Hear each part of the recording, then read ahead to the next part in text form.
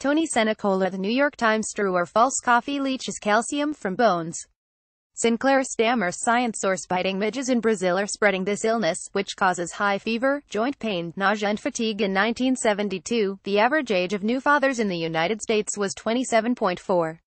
In 2015, the average age was Nanette Hugsluget. Images. A study of rats found that this activity during adolescence may strengthen memory centers in the brain later in life. Can your good cholesterol be too high? A new study found that the longest lifespans were in men who had HDL levels. Of breastfeeding may lower the risk of this painful condition, caused by the growth of uterine tissue outside the uterus. Dr. Marshall Klaus, left with his colleague Dr. John Kennel at University Hospitals Cleveland Medical Center in an undated photograph.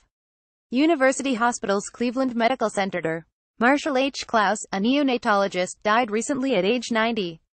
He is perhaps best known for research in the 1970s that led to this change in the maternity ward, encouraging natural childbirth, delaying cutting of the umbilical cord, making sure new mothers got to hold their newborns soon after birth, testing babies early for signs of developmental delays.